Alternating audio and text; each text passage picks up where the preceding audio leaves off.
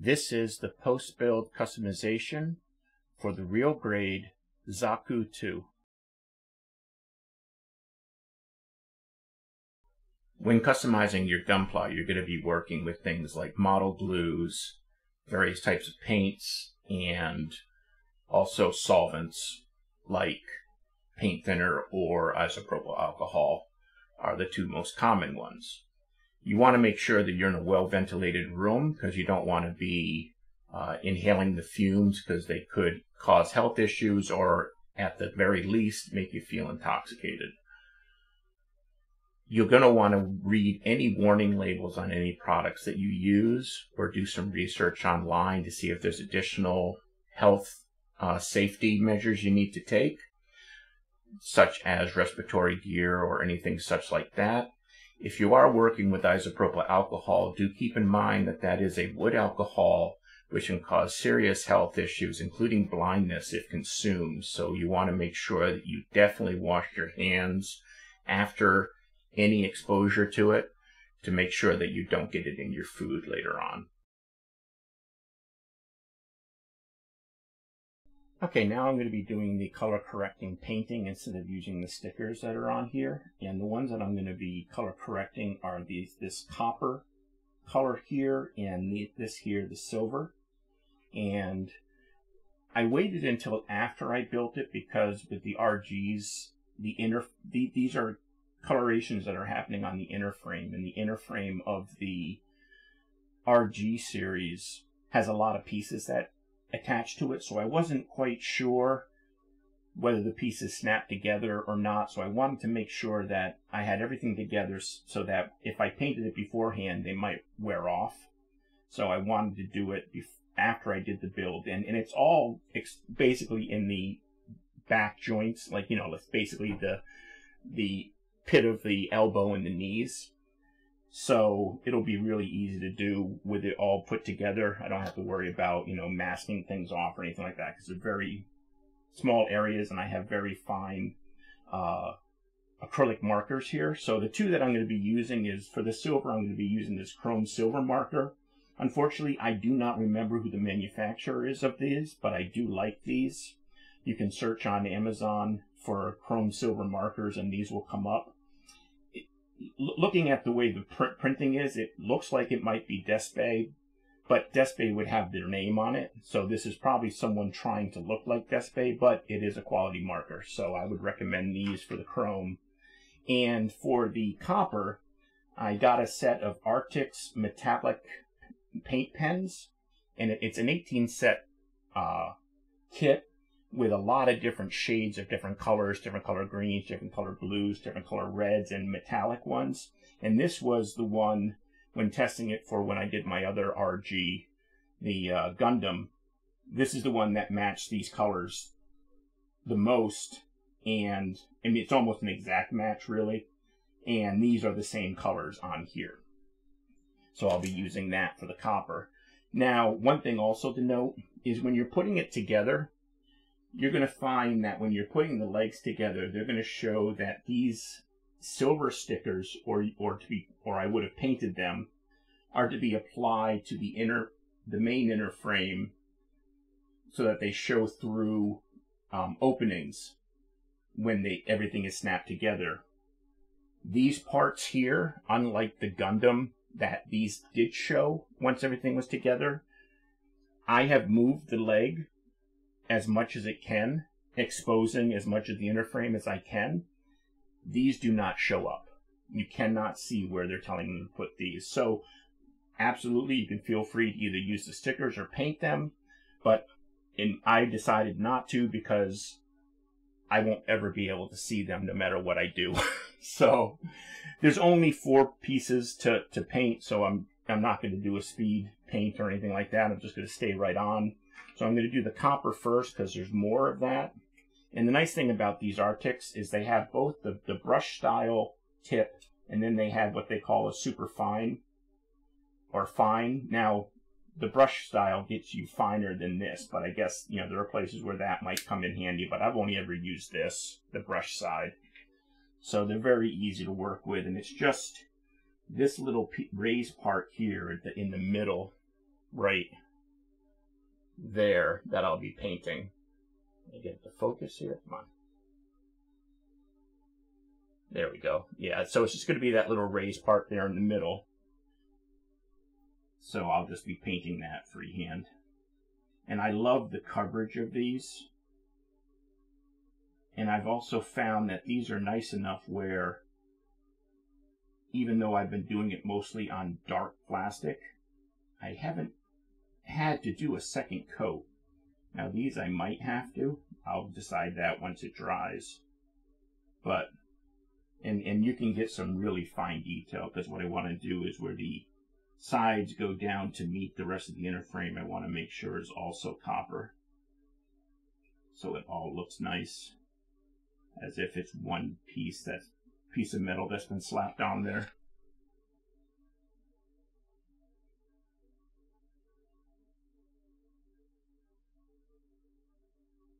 You can really get nice and detailed with these. I have full sets of, you know, Valet. Whoop, I have to clean that up a little bit. It's like I touched the green part, but that's okay. I'll just use some acrylic, and you know, from paint thinner to get that off.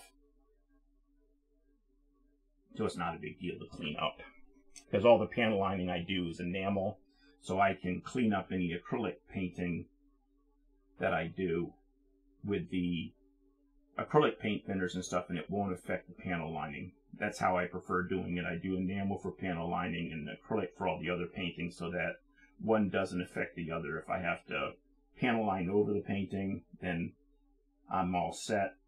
Or if I have to paint around the panel lining, then I'm all set there as well.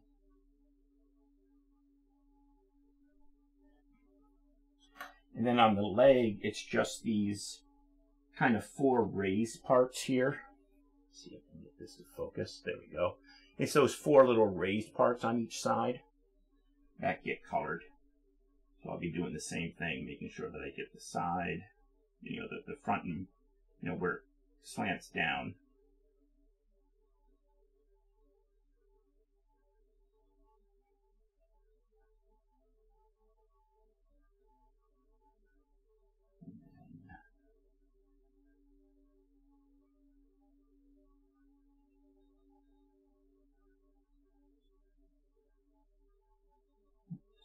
A little bit close to the armor. Not too bad. So that's it for the, oops.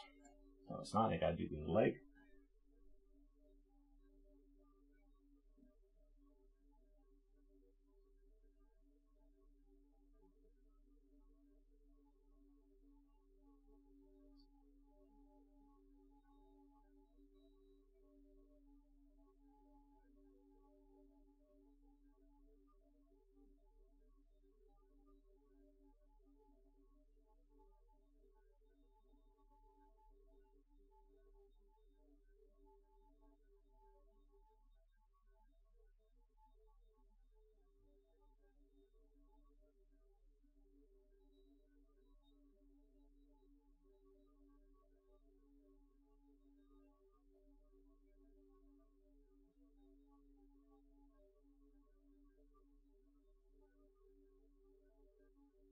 And once this dries, it has a very nice metallic sheen to it.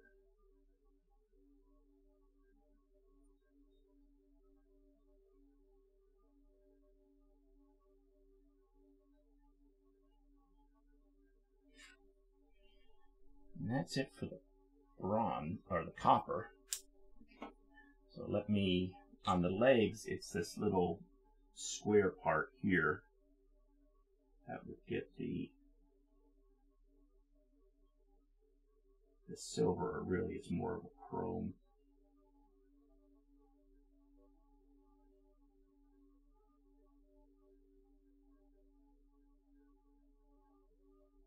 Now one thing I wish is that this also had a more of a brush type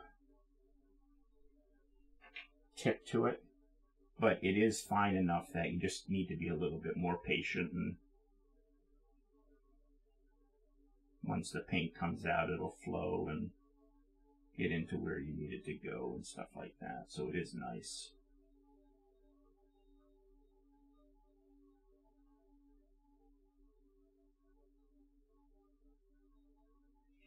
You know, the Arctics, these pens did have a somewhat silver one, but it's more of a gunmetal than a silver or a chrome. So, as you can see it covers nicely once you get it going, and just need to be a little bit more patient with it. So I'm just gonna let those dry, and if I need to do another coat, I will. But normally with these, I don't have to because they're quite nice paints in the brushes. So thank you for watching, and I'll see you for the next one. Okay, now that everything's been put together, I'm going to go ahead and apply the decals. So since this is a real grade, there are decals provided. These are what they call the realistic stickers. They're thinner than on a regular kit. So they, you know, if you wanted to use these, that would be fine. I have used these because I've rubbed off one of the other water slides. And these actually don't show the edges anywhere near as much as, say, on a high grade, because they are much, much thinner. And you can put some good old softener on there and even make it less noticeable once everything kind of settles down. But I do prefer working with water slides. So what I've done is I have found for the real grade Zaku 2 a third-party provider, Delpy decals, and I've worked with Delpy decals before on other models, and they are very, very nice. They're definitely one of the top 2 third-party water decal suppliers, and I could not find Bandai ones, so that's why I went with a third party. So I'll be using these instead. Now there are some that have some chrome, you know, silver bits on there. Normally what happens is when they go to water slide, those silver parts will be like more of like a gunmetal gray, and it looked fine on the Gundam I did, the other real grade I did. So I might just use the water slides instead. I'll decide that when, you know, I get into it, now that I know that these actually do pretty well. Now, I did get a new tool, and what I got is basically just a reverse set of tweezers, because before I was using my tweezers here, and these are great because, you know, the tip is pretty precise and stuff like that, but of course, I've got to hold them down. With this one, it's got a nice little tip that's very precise as well. A little bit thicker maybe at the tip, but that shouldn't be a problem. It's more what's gripping the decal, the edge of the decal itself. But with these, once I get the decal in there, I don't have to hold it anymore. It'll just stay there. So I want to see how this works. And just, you know, I think it'll be easier, because sometimes what'll happen is the pressure I'm putting on it will, you know, come off just a little bit, or the glue that's on the part that I'm holding will make it slippery. So, you know, as I'm trying to get the decal off the backing, it might move a little bit. So I'll see if this can help that. And I've got my normal things, my bamboo thing for, you know, my bamboo tool to get them off the thing. I've got my decal scissors and my Mr. Mark setter and my Mr. Mark softener. So let's just get right on into this. Okay, I just wanted to jump right back on here because I just noticed while trying to match up the water slides is that Delpy did not provide every water slide for what's on the stickers from Bandai. And the things that are missing are when there's just a single chrome bit without any you know, other markings around it. So that would be things like number 13, which is just a chrome circle, or 17, which is just chrome lines. So in order for things to look good when I have to go back and forth, and I'm seeing other ones too now that I'm looking, I'm going for the black dot ones, which are the ones that have the chrome bits on there, I'm going to be using the realistic stickers instead of the water slides. And the water slides, I'll replace all the non-black circled numbers, which are all the actual markings without any metallics in them. I'll be using the water slide for those only. So I just wanted to jump back on and let you know that was going to happen, because I don't know why. Other times they've had everything. So I guess they decided that it would be easy enough to use markers or something, or paint, when it was just chrome and there didn't have to be any other detail attached to it. So just want to let you know.